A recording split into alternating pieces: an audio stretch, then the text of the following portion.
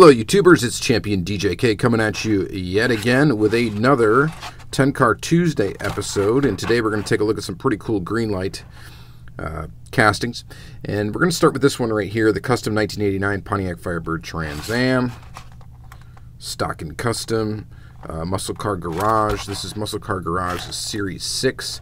It's kind of an earlier Greenlight. This would be from, copyright date is 2008 on this car, if you want to see what else is in the series. They had a lot of cars in the series, so pretty interesting. We're going to go ahead and open this up. So as usual, this is going to be all Greenlight cars. We're going to do 10 of them. They're all different castings, so 10 completely different cars. We're going to start with this one, and this is an older Greenlight, so we're expecting some really good quality here. Not all of the cars we're going to show you today are older Greenlight. This one is.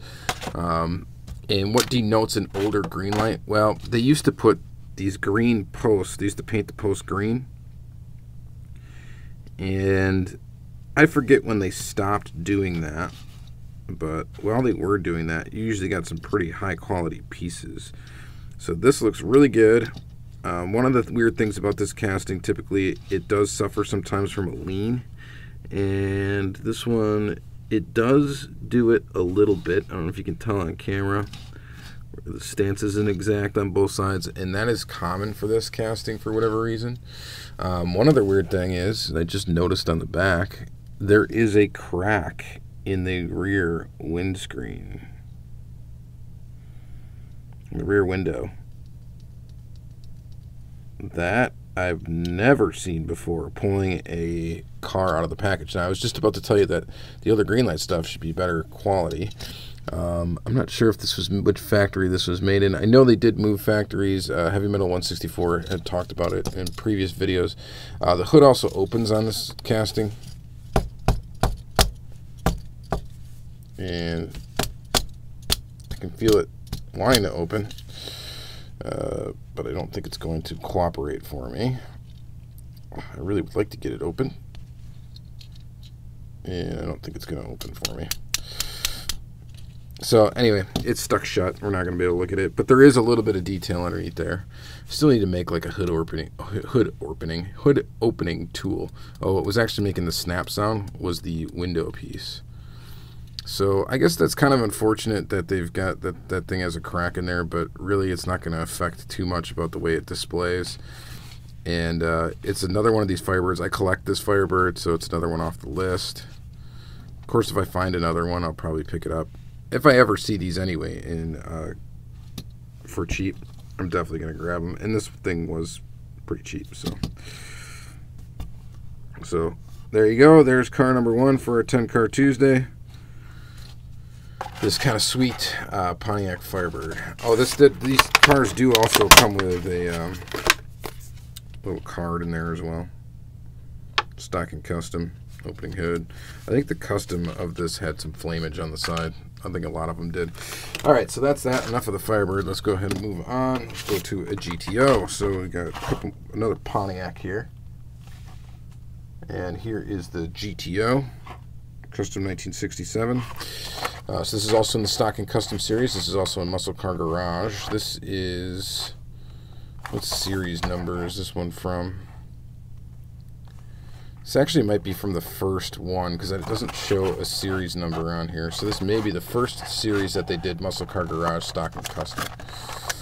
It's a 67 Tiger. And go ahead and pull it out here. This is another one that's got a green post on it. Are we going to see some good quality here? There it is. Get the, here's the card. Same image on both sides of the card. And here's the car. Really sweet looking GTO. Convertible. Nicely detailed. I don't see any immediate issues with it. Its stance is pretty much right on there. It rolls really well. Hood opens really easy, and you can see that the engine is somewhat detailed. Get in there again. There it is. You can kind of see it in there. Overall, that's a good looking one. Good. That one's good shape. It's in good shape. I don't see any issues with it. And it looks really cool. I like the color of it. And I collect GTOs too, so definitely digging on this one. This is not a casting I need to get every variation of, but the cool ones I'll definitely pick up, and I consider that a cool one. All right, so one more GTO. GTO's Pontiac GTO. This is an interesting one because it is Greenlight California Toys, so it's like, I believe California Toys, and I want to say maybe, I don't know if they were supposed to be shipped to just Brazil or what, South America. It's got that right there. It's more of like an international type package. This is copyright date 2012 on the back here. There you go. These were the cars that were in the California Toys series. So this is from Two-Lane Blacktop, 1971 film, GTO's Pontiac GTO, a film I have not seen. So, of course, I dig the GTO. We're going to open up the car. I think all of the California Toys releases were also released in the U.S. and then re-released under this California Toys name. So here it is, GTO. Looks pretty good. I like this casting. They haven't released it a whole ton. There's no green post on this one. I see one flaw in the finish, which is strange. It's like a black line. I don't know if that's like under the clear coat of the casting. It's really weird because you can't, I don't feel it on there. So that's interesting. Get this hood open. There we go. Not much detail under there, just black. Hood opens and shuts very well, though. It's got that weird line. I don't know what that's about. The spoiler part is plastic. They also do release a convertible version, I think. No, do they do a convertible of this one? Yeah, they do a convertible of this GTO. And they also do a spoilerless version as well. So let me see if I can adjust this camera just a little bit more. Sorry, guys. But pretty cool. I like it. It'll join my GTO Greenlight collection. Pretty awesome. All right, so next up, let's take a look at this guy right here. This is a 1971 Plymouth Barracuda. This is from the Country Roads Series 11, which came out in 2014 is the copyright date of it. Let's go ahead and open it up. Which the copyright dates on Greenlight actually might be the same year release. They release stuff very quickly, from licensing to development to getting it out there. They actually have a very fast cycle, it seems. They're always putting out new toolings. They're always doing new stuff. They're always getting new licenses. There's a lot of movement in the Greenlight diecast arena. So definitely a fun brand to collect, because they're always putting out something new and interesting. So, all right. So speaking of that, there's also a convertible version of this. This has a plastic top. So that's a plastic piece on the top there, which always means that that's an easy way to make it a convertible tooling. And it looks really good. So this is somewhat newer. Number is 886. I don't know if you guys have been paying attention to numbers. I didn't see anything crazy on the bottom of any of these. Hood opens on this one to reveal that Hemi-orange motor. Pretty cool. And yeah, lots of good detail. This one's good quality. I don't see any issues with it. Do you guys see anything wrong with it? It's always different when I look at the video back. I always see a little bit more, but pretty cool. It's got pretty wide tires on it for the size of the casting, but it looks, I think that's a good looking Barracuda. So cool. All right, that's cool. Let's move on. Let's do a 1970 Dodge Charger. And I believe this, and I could be way wrong, but this does look like the one that's in like a Fast and the Furious movie, or I've seen in Fast and the Furious series. This is, though, from GL Muscle Series 17, so it's a fairly newer vehicle. 2016 is the copyright date of it. Let's go ahead and open it up. I'll just set it there for a second while I pull out the little card that's in here. It's got info on it.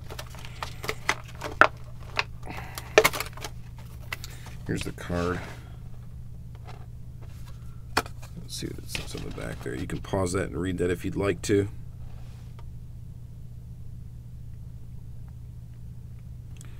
So I don't really know, but it's got that big blower up in the front, so I think that's obviously not a stock vehicle like that. The hood does not open. This thing's got some like grease on it, some sort of oil. I'm just kind of wiping it off right now with a microfiber cloth. It's weird because it gives it like a weird haze. So we'll go ahead and polish it up a little bit, I guess. I guess we could probably do that more off camera than we need to right now, but focus a little bit. Overall, it looks pretty cool. There's the front of the car.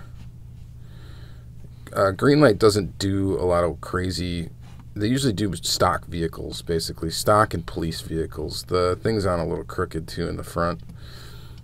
So it is kind of interesting to see this with a big blown engine out the front of it. It's a blown engine on a Charger. California plates. But it does look pretty cool. So I will add that to the collection. Pretty rough roller. A lot of friction there, but it does look all right. So let's go ahead and take one last peek at that, and then we will go ahead and move on. All right, so next up, we're going to look at two Motor World castings. Some of you may think these things are lame because they're kind of boringish cars, but here's the 2013 Dodge Dart GT from Motor World Series 12. Copyright date on this one is 2014.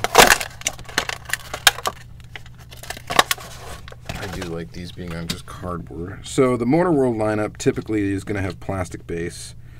Some of them were numbered. I don't think all of them were. Some of them are going to have like a GL tooling number.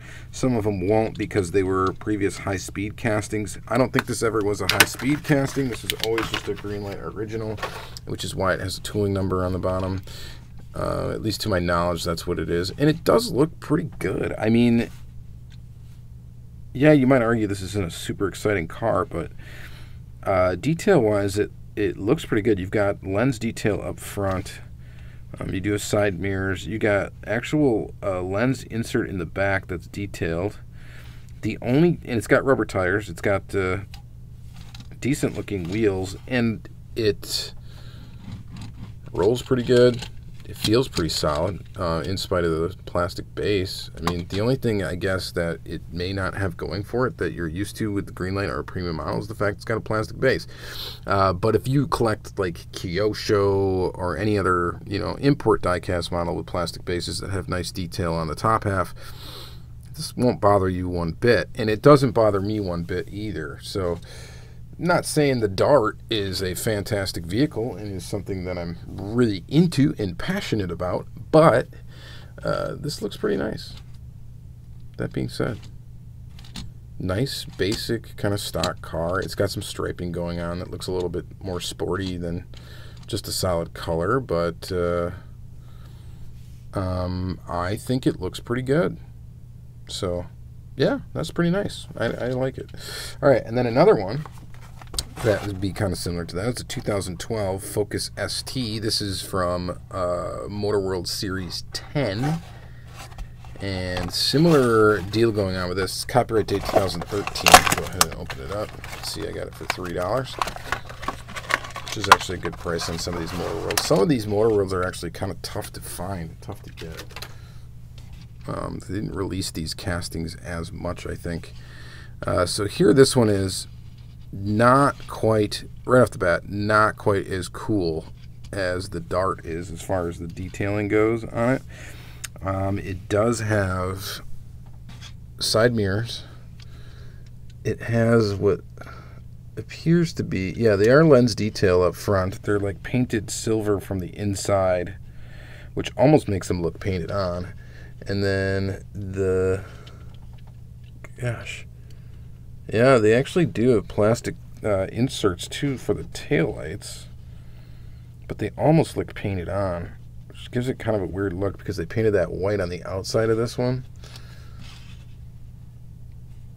I don't know.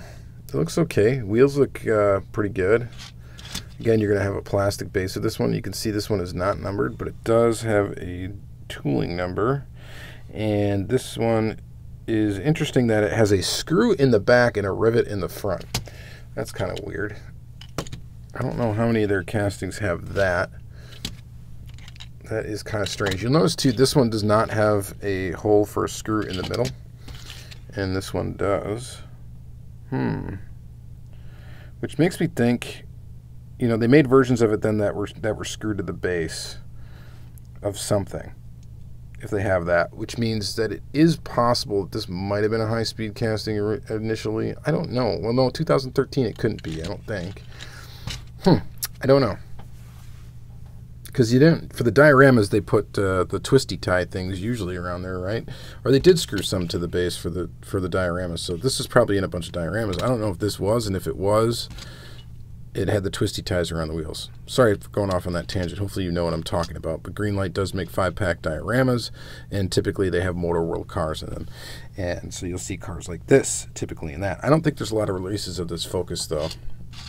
So, but it's a pretty cool little tooling, and I'm glad to add it to my collection. And not as cool as the Dart, though, but pretty cool indeed. All right, so moving on, and lastly, we're going to take a look at all three of the popular kind of van castings from Greenlight. We're going to start with this one that's fairly a new release. This is running on empty Series 7. This is the 1977 Dodge P100. Michelin tires, livery. Pretty cool casting. Pretty neat. I like my Dodge vans. Dodge vans are cool. All vans are pretty cool, in my opinion. And this is no exception. Livery on it looks pretty good. Motorcycle Racing Team. Rolls well. 2741 is the number. This one's got metal body, metal base. Not too much to really get crazy about here, but it looks really good. It does have painted detail. These do not have lens detail. It is solid metal, right? So it's pretty heavy. It's got that interesting window option here where sometimes it is like painted over and sometimes it's not. Sometimes it actually is kind of like a window, right? I think. Yeah, it is part of plastic in there. So yeah, it's all right. So there's a van, and then another van would be this one right here, the Chevy G20. This is an older Greenlight. This is from Black Bandit Series 7, from back when they told you how limited they were, limited to 3756. Copyright date 2012. This one does not have a green post, so it's not that old, but it's 2012. It is in a gloss black. Really dig this one. I really dig this tooling. Very cool van, this Chevy. Again, no lens detail, okay, in the back or the front, but they do have some pretty nice reflective paint back here for the taillights. And the detailing is actually quite good. It rolls pretty good. Number 997. You got side view mirrors. It looks pretty cool. That looks pretty cool. I dig it. I love my vans, so I'm trying to get all of the Greenlight vans, all variations of it. Don't need to go after all the Green Machines, but all the actual regular releases of these I definitely want. And there's still quite a few. I think a few that I'm missing. Not that many, but a few. All right, so there's that. And then lastly, this one's kind of a treat. This is the BA's 1983 GMC Vandura. This is actually a Miho exclusive, the A-Team Chrome Edition. This particular one is limited to 4,600 pieces. And it is a chromed version of the A-Team van, which I'm not super crazy about in comparison to the other one. I guess it looks kind of cool that it's chromed underneath there, but it being black, you can't even really tell, and the paint actually kind of looks just splotchy on it because, you know, paint somewhat has a hard time sticking to very smooth chromed surfaces. The wheels look okay, being that kind of chromed look as well. The base looks actually pretty nice, being chromed. 2722 is the number here. There's the tooling number over there, GL133A. It looks pretty good, I guess. The window's really cloudy on this one. Look how cloudy that is. That piece, not clear at all. Did they ditch the interior on it? They didn't want you to see it? It's in there. I don't know. That's strange. All right. How cloudy that is. That's just weird. I mean, some of the Greenlight stuff doesn't have the greatest clarity in the window glass, but this one's it's really cloudy.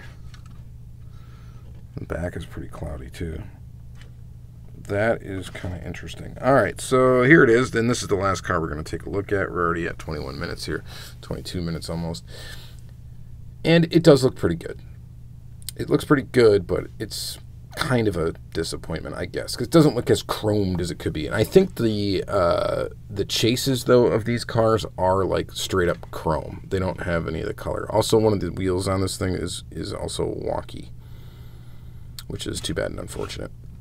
So, all right, so that's going to be it for this video, guys. 10 Car Tuesday. We've got Greenlight. So let me know what your favorite is of this episode. I would think, for me, actually, this first one that we look like, even though it's got that crack in the back window there, that's probably my favorite casting that we're looking at here, is this Firebird. Other than that, like, this is actually a really nice surprise at the quality that it is after getting this out of the package and how this thing looks. For some reason, I'm really digging it. And then after that, maybe this GTO is sweet. This GTO is pretty cool. In summary, this is kind of disappointing. That's probably the best of the vans. It'd be this all blacked out one. And yeah, oh, this is pretty cool too. Anyway, let me know what you think down in the comments down below.